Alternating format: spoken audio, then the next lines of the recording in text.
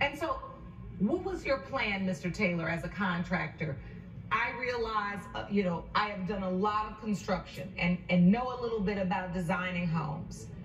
I know that when the job is looking like it's just about done is usually the messiest moment, right? As you've got to just dot those I's and cross those T's.